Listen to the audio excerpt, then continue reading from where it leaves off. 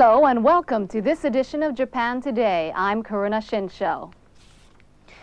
Nearly 40 people were killed when a pyroclastic flow of volcanic ash, superheated lava, and molten rock occurred on the eastern slopes of Mount Unzen in Nagasaki Prefecture on June 3rd. Mount Unzen first erupted last November after 200 years of dormancy. Recent volcanic activity has been going on since late May. Pyroclastic flows are phenomena in which volcanic lava and molten rock fall down the slopes of a volcano while emitting a column of superheated gas and smoke. They're considered one of the most dangerous phenomena produced by volcanoes. On the afternoon of June the 3rd, a pyroclastic flow occurred on the eastern slopes of Mount Unzen, reaching the river Mizunashi, which runs through Shimabara City at the foot of the volcano. Many journalists and firemen were trapped in the pyroclastic flow. Some sustained serious burns from the superheated gas and were taken to nearby hospitals for treatment. On June 4th, the day after the pyroclastic flow, Self-Defense Force armored vehicles were sent to the area to look for the missing. On the night of June the 8th, Mount Unzen erupted again, and there was another large-scale pyroclastic flow. It burned trees and fields by the Mizunashi River, and an extensive area of Shimabara was also damaged. The flow also destroyed 73 homes and warehouses. About 3,000 residents of Shimabara area were ordered to evacuate from their homes. Since then, they've been leading inconvenient lives in school gymnasiums, public community halls, and makeshift houses. Mount Unzen erupted last November for the first time since 1792. According to the records, 3 months after the eruption in 1792, a powerful earthquake and a tsunami hit Shimabara City, and as many as 15,000 locals perished. Because of the unprecedentedly large number of dead, the disaster was called the Shimabara Upheaval. Because there are indications that Mount Unzen will erupt again and produce more pyroclastic flows, volcanologists are urging the people of Shimabara and the city authorities to take careful precautions. Among the victims of the disaster on June the 3rd were 3 non-Japanese, Maurice and Katja Kraft, a French couple, both well-known volcanologists, and American scientist Harry Glicken. The 2 French scientists observed more than 200 volcanoes over the past 20 years and arrived in Unzen right after the first pyroclastic flow occurred. The American scientist, who was a visiting researcher at a Japanese university, came to Unzen with the Crafts, and all 3 were killed while observing the volcanic activity. After learning about their deaths, a number of Japanese scientists who were friends of the Crafts held a service in Shimabara to mourn them. This is some of the footage which the Crafts taped just before their death. It shows just how powerful the pyroclastic flow was and shows us that the power of the flow is quite beyond our experience. The flow claimed many precious human lives, including those of the Crafts. At the expense of their lives, the Crafts have told us what tremendous power nature has. A team of Japanese scientists is now campaigning for a Japanese version of the videotape left by the Crafts in order to help prevent volcanic disasters in the future. Nagano City has reason to rejoice. The city, located in central Japan, has been chosen by the International Olympic Committee to host the Winter Olympic Games in 1998. Winter Olympic Games 1998. And now I would like to announce the winner. The city of Nagano.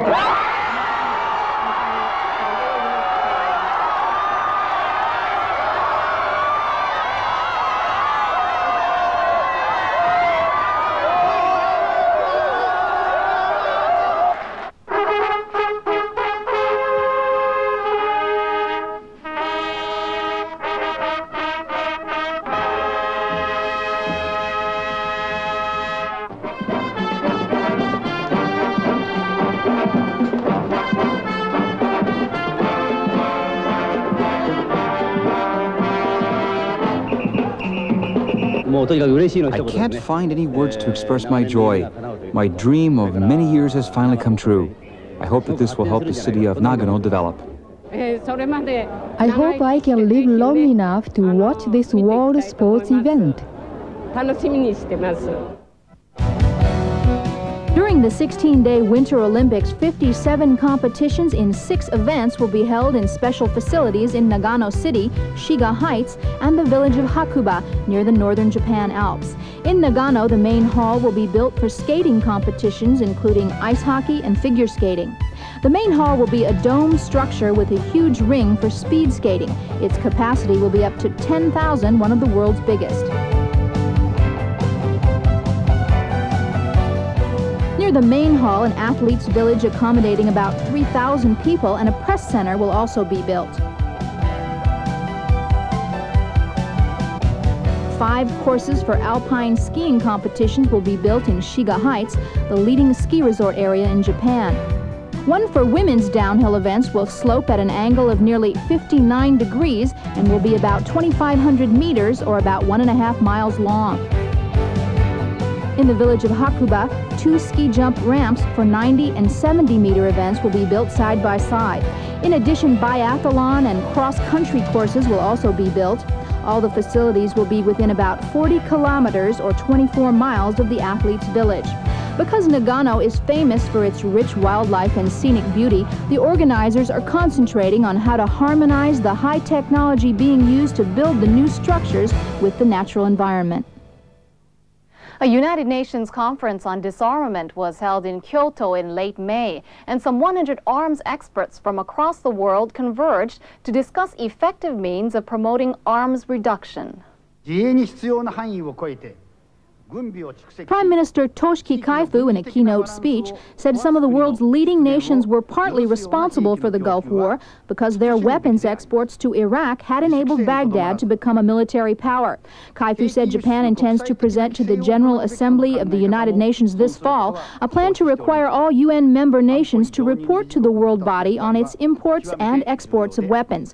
Some 100 arms experts from 37 countries discussed the current regulations on arms trade and ways to promote inspections of nuclear facilities. A flotilla of Maritime Self-Defense Force minesweepers has been operating in the Persian Gulf since June 5th, aiming to clear mines planted in the Gulf by Iraqi troops during the Gulf War. Here's a look at how they're faring.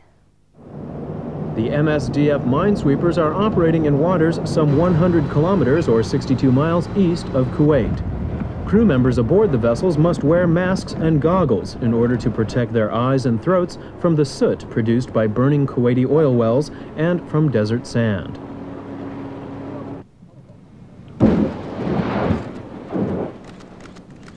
As of mid-June, an estimated 200 mines were still unaccounted for.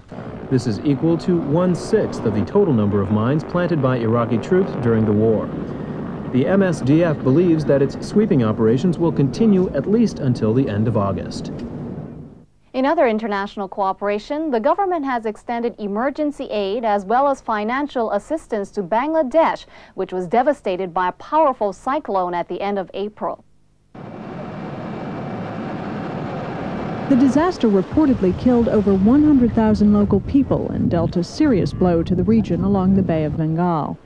To meet a request from Bangladesh, Japan dispatched an international emergency relief operation unit to the disaster-stricken country. The unit comprised 50 Japanese rescuers and 2 of Japan's largest helicopters, the largest scale ever. Tokyo has also offered food, medical supplies, water purifier equipment, and other emergency goods worth some $20 million, as well as financial aid. Japan has also expressed its intention to extend to Bangladesh some $90 million worth of commodity loans. Also, some $20 million from funds Japan has allocated for World Bank use will be used to help reconstruct the cyclone-hit country.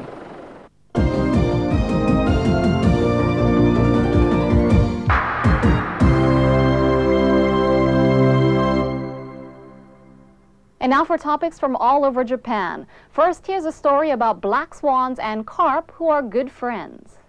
The Kamikawa Dam in Hondo City in Kumamoto Prefecture is designed to prevent floods. Asae Shimazaki has been feeding the carp here for the past 10 years. Whenever the black swans see Shimazaki feeding the carp, they come towards her as well. This is how the black swans became friends with the carp. Whenever Shimazaki feeds the black swans, the hungry carp approach the shores. But the black swans never harass the carp. The Kyoto bus driver is now preparing to scale Mount Kilimanjaro, the highest mountain in Africa, on steel stilts, possibly in mid-June. Seiichi Hirasawa began climbing mountains on steel stilts 13 years ago. One stilt weighs about 5 kilograms, or approximately 11 pounds. Hirasawa thought that this kind of climbing would help increase his physical strength and concentration while he was enjoying mountaineering. He has already climbed many high mountains in Japan, including Mount Fuji, the highest. Since he decided to climb Mount Kilimanjaro, which is 5,895 meters, or about 18,000 feet high, Hirasawa has been training on Mount Atago in a Kyoto suburb. Hirasawa hopes to scale Kilimanjaro before the end of the month of June if all goes well. Now he will take a pair of aluminum stilts to Africa along with his steel ones. Egyptian peas, about 3,300 years old, are flourishing in the backyard of a woman who lives in Shimonoseki in Yamaguchi Prefecture. The peas were discovered in the tomb of Tutankhamun in Egypt at the beginning of the century. Hisako Setoguchi, who lives in Shimonoseki, received 3 of them from an acquaintance in 1989 and planted them in her garden. Last year, she picked 300 peas. This year, the stalks have grown to more than 150 centimeters, or about 60 inches, and are bearing even more peas than last year. Setoguchi says she will give some of the seeds to those interested in this special pea. Guess how this drum is different from ordinary drums. Ordinary drums are usually made of Zelkova wood, but this drum is made of ceramics. According to a drum maker, a ceramic drum costs only half what an ordinary Zelkova drum costs.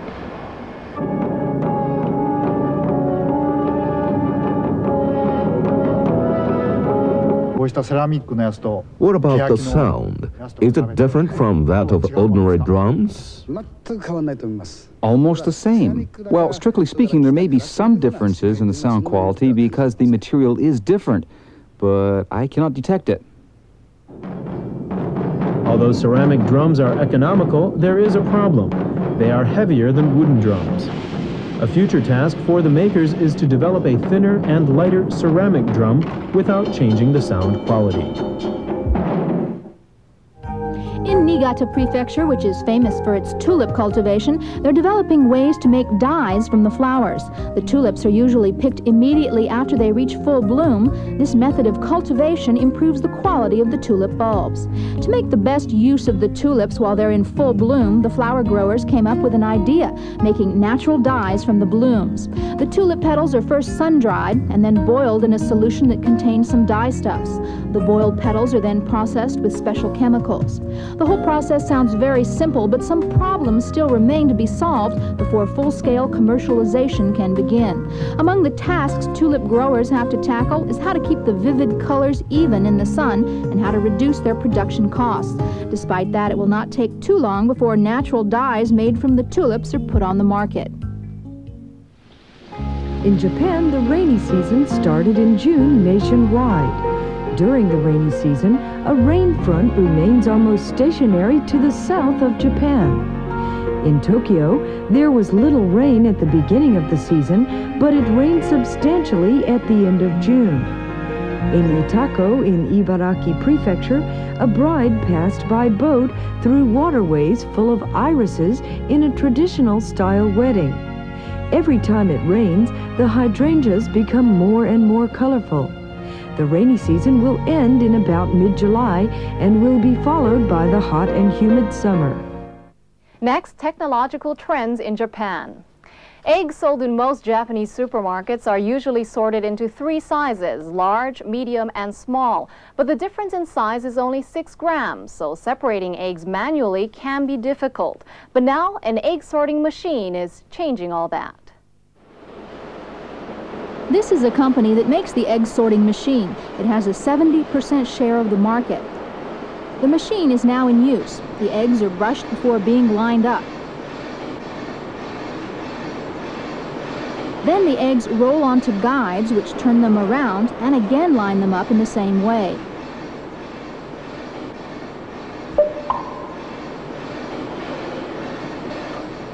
The weight is checked by a sensor. It takes only 1/10 of a second to weigh each egg. This type of sensor is used in aircraft and satellites requiring high-technology equipment. This egg sorting machine maker is said to be the first Japanese company to use the sensor to sort eggs. The error in weighing is said to be 1/10 of a gram. The weight of each egg is memorized by computer and the eggs sorted by weight. Can you guess why the eggs don't break when they drop from the conveyors? The answer is simple. The holder that catches the eggs is made of very smooth nylon resin. A balance is attached to the other side of the holder, and a pair of holders receives the eggs. The holders open a little as soon as an egg falls into them, thus receiving it softly by absorbing the shock. The holders can receive eggs unbroken even if they drop from 50 centimeters or 20 inches. Thanks to this innovation, 50,000 eggs can be sorted by a person in a day, compared with only 4,000 manually. Aramid may not be a familiar name, but researchers are focusing on it as a fiber of the future. A leading textile company which developed the fiber says it is stronger than iron and resistant both to heat and chemicals. This is a new fiber called aramid, which is made from oil. Several aramid fibers are combined to be processed into a bundle. The bundle is said to be 7 or 8 times as strong as iron. A leading construction company is now testing ways of using aramid fibers in civil engineering. The company collects data by using aramid fibers in place of steel, comparing their different properties. The aramid fiber was developed in a plant of a leading textile company in Matsuyama City in Ehime Prefecture. According to the company, the new fiber has already been used in firemen's gloves. To improve the quality of the fiber, the developer is testing it in a laboratory. This is one such experiment. In order to see how much stronger aramid fiber gloves are than ordinary cotton gloves, the temperature is raised to about 300 degrees Celsius, or 572 degrees Fahrenheit. The cotton gloves are charred, but the aramid gloves were unchanged.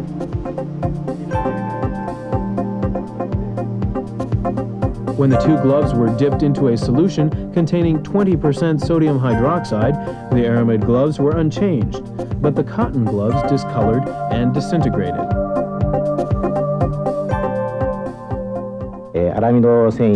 At present, there are only 3 companies in the world which are making aramid fibers. Ours is one of the 3. We are testing to try to improve the quality of aramid fiber so that it's capable of replacing steel. Turning to another type of fiber, here's a report on how optical fibers are being used for fire prevention. This is the inside of a tunnel on the Shuto Expressway in Tokyo, in which an optical fiber thermometer is being used experimentally.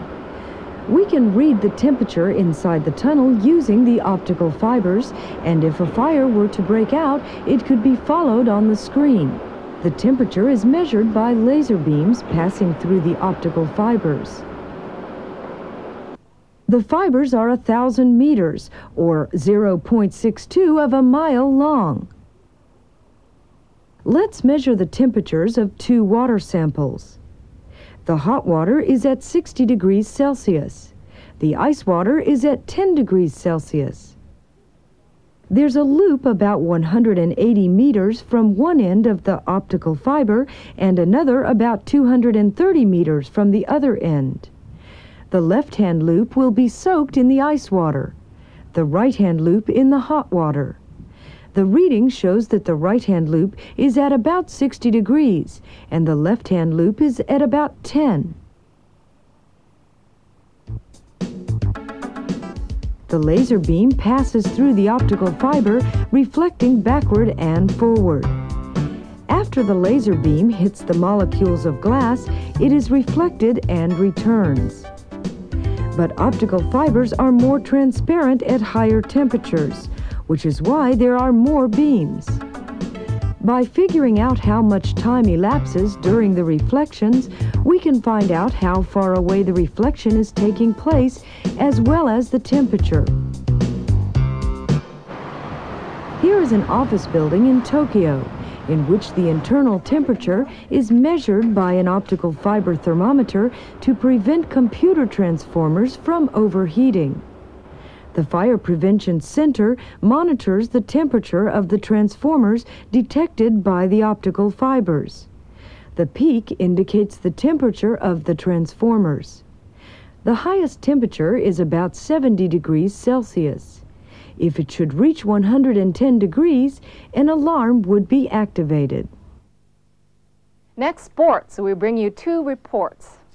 In the last Grand Sumo tournament in Ryogoku in Tokyo, Yokozuna Grand Champion Asahi Fuji beat Ozeki champion Konishiki on the very last day and won the tournament. Here's more.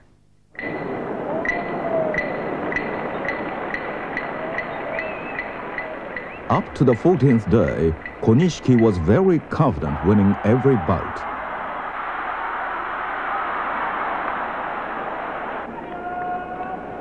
Yokozuna Asahi Fuji was one step behind Konishiki with one loss by the 14th day, and he met Konishiki on the very last day of the tournament. Konishiki will capture the Emperor's Cup for his second time in his small career. Out to go, now Konishiki quickly gets a belt grip, but Yokozuna is in a good position, moves forward with all his power, and Konishiki goes out of the ring. Konishiki lost to Asahi Fuji, and Asahi Fuji won, and they had a playoff.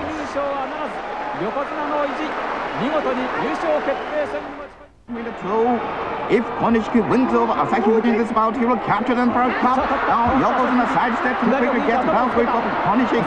And Yokozuna Asahi Fuji maintains his low position against the chest of Konishiki. It's Yokozuna's movement. Now Yokozuna pulls Konishiki off balance, and the huge body of Konishiki rolls over the surface of the whole ring.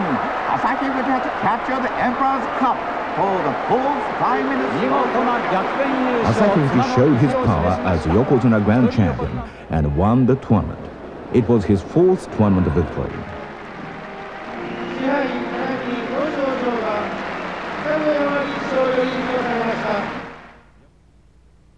Despite his defeat by Asahi Fuji in the final bout, Konishiki was highly praised for his record in the tournament. During the 8th Asian Women's Soccer Tournament in Fukuoka recently, Japan won the right to take part in the World Tournament. Japan finished second after China. The Japanese team sailed into the semifinals, where it met up with stiff opposition from Taiwan.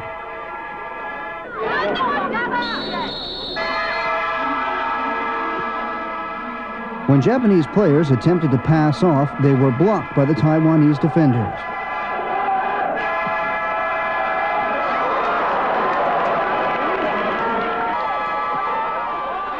Neither team scored, pushing the game into a 20-minute overtime period. Both teams were unable to score, and the game was then decided by a penalty kick competition.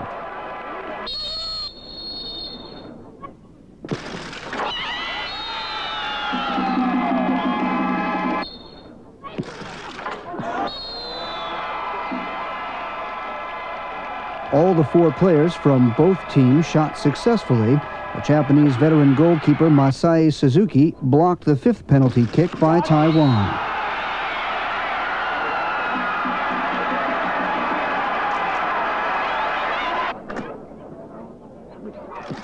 Japan's Mayumi Kaji then kicked toward the left-hand corner for the game-winning tally, giving Japan the right to compete in the World Tournament. The Japanese women's soccer team will take part in the World Tournament in Beijing in November. In our feature story, we introduce a rural musical called The Labor of Love, which has been a box office hit in Japan. This musical is a joint Japanese-American production. As fierce debate about problems like the opening of the rice market continues in real life, Labor of Love is about how Japanese and American farmers try to communicate and understand each other. Michio Ishida has more.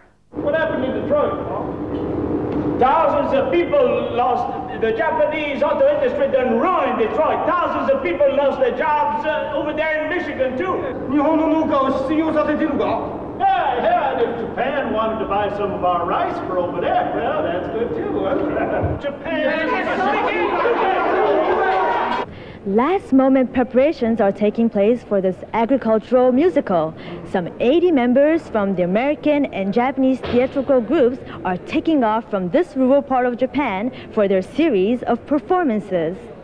The setting is Louisiana, a major U.S. rice-growing area. A young Japanese is staying with a farmer's family in Louisiana. For some reason, the man's parents in Japan think that their son is getting married to the daughter of his host family, and they have come all the way to find out. The two families start discussing the relationship of their children, and their talk develops into an argument between Japan and the United States. In the end, both families experience different agricultural methods and realize that they both love growing rice.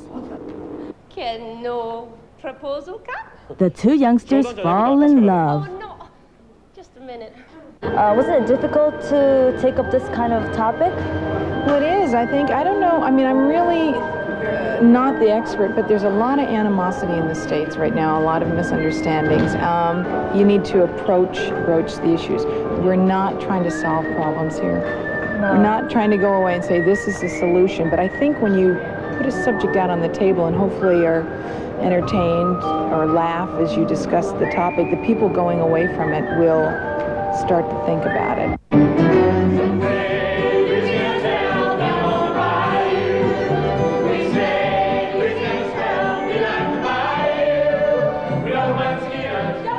A stagehand brings placards in between the scenes to give the Japanese audience a chance to understand what's going on.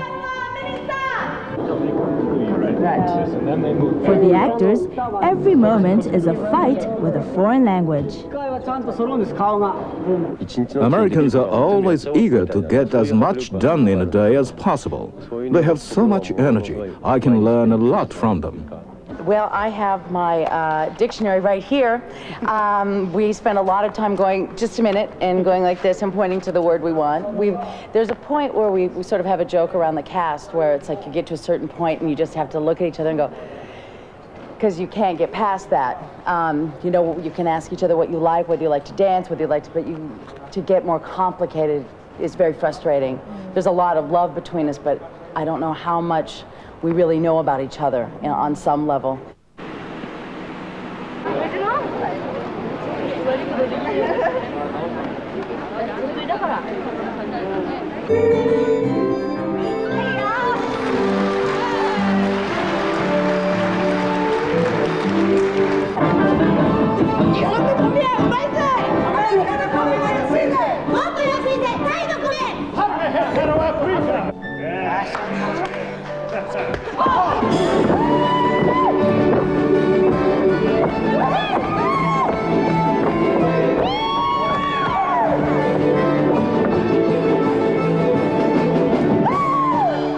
This U.S.-Japan joint troupe is scheduled to visit 8 different prefectures in Japan.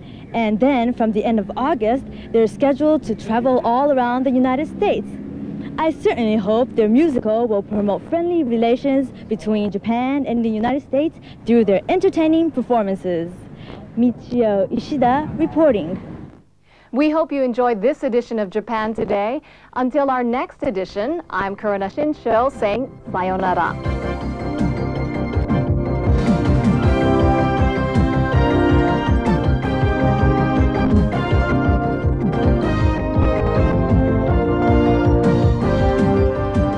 This program has been brought to you by a worldwide contractor, Hazama Corporation, NTT,